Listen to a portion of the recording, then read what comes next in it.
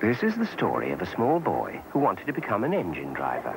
So sure enough, he grew up and became a pig farmer. So much for youthful ambition. But he never gave up hope. And one day, he asked Mercantile credit for a loan to start a railway.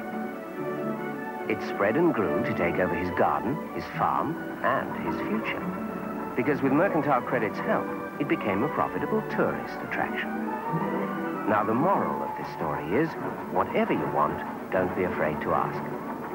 Mercantile credit. Phone right now if you're interested in a railway, a car, a caravan, a holiday.